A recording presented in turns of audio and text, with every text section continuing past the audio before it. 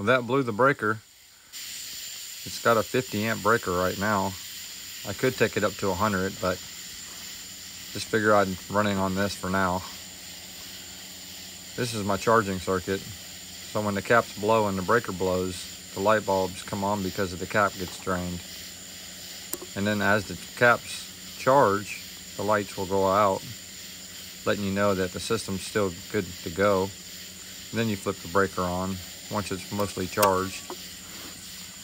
This coil stands about 9 foot tall, just over, capable of 20-foot arcs. I hope you guys enjoy the rest of the video. Thank you.